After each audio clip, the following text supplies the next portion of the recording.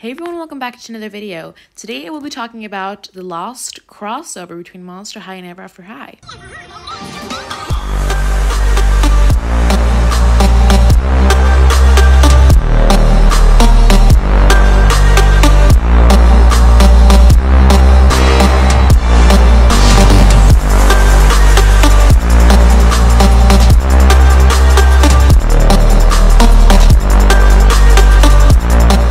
Before this video starts, I just want to say all credits to Peachy Reviews. This video is totally inspired by her, and most of the footage is taken from her video. So I just want to say credit to her, because if she didn't do her video, I probably wouldn't do mine. I just want even more people to know about this, because it could have been such a good movie, and it's so sad that it got canceled. But yeah, let's start. So like you saw in the intro, Monster High and Ever After High has always been in the same universe. There has been a small Easter eggs, kind of like in New York, where you see Astronova talking to Applewhite and Raven.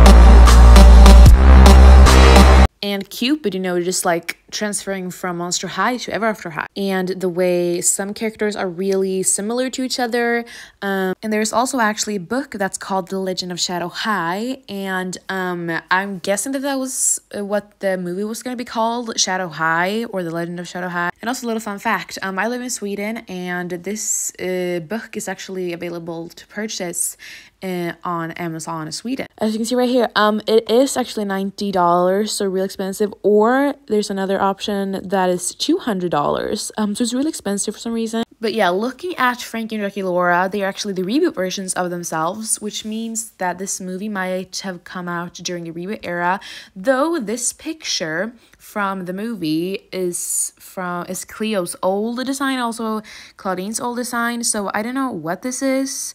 But yeah, this might just be a standalone book that has nothing to do with the movie, but yeah. But yeah, there's actually a full playlist on Monster High's official YouTube channel where you can watch, the before animations, I don't know. And you can, see what the movie would have been like. I personally haven't watched it because, I don't like watching it when it's not, finished. I feel like it looks weird.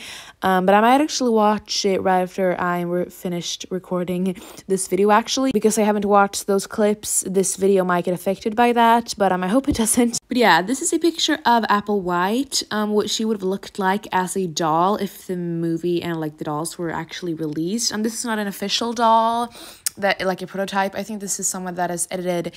I think it may be Hatastic Apple with that dress, because that dress was supposed to be in the movie. Sorry, I don't have a lot of information. And as you can see here, she was supposed to have Draculaura's boots and her umbrella. But yeah, I feel like this doll would be so cute. Let me know if anyone has ever done a custom of this doll, because I'd be really interested to see that, because I just love this doll. I feel like it will look so cool. I'm sorry, I don't know a lot about Ever After High. I'm not a very big Ever After High fan, but that man right there, I think he's called Grimm. He is in Ever After High, obviously, and this is a clip taken from 13 Wishes.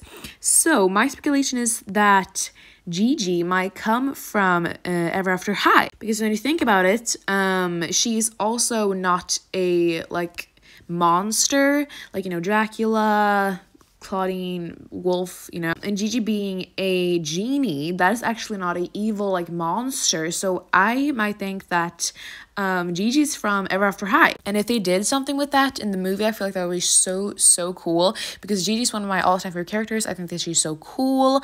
But yeah, I think it makes sense if she was actually from Ever After High. And then in 13 Wishes in the beginning, you can see the Mad Hatter's hat, and also the Evil Queen's mirror up where Halloween finds the lantern.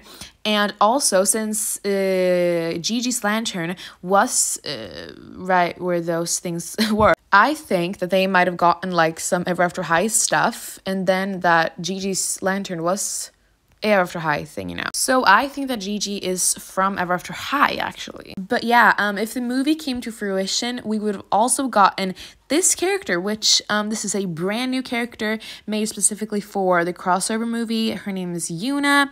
If you've seen Peachy's video, you might know who this is. But yeah, she is super cute. Looking here from the like 3D model, she kind of looks like a Novi star, which I really like Novi stars, so I would not have been disappointed. But she is really cute. She's a fox, a nine-tailed fox, I think. She's just absolutely gorgeous, and it is such a bummer that she was scrapped just because this movie didn't come to fruition. I actually really want to know if she comes from Ever After High, or if she comes from Monster High, or if she likes, I don't know how she enters the universe, if she comes from Monster High or from Ever After High, or if she like, if they teleport, she like comes from the, I don't know.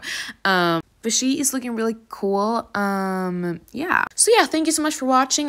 This was just a short video that I made because I just wanted to like spread info about this movie, because it's so sad that they never made it. And obviously my video is not as good if you look at Peachy's.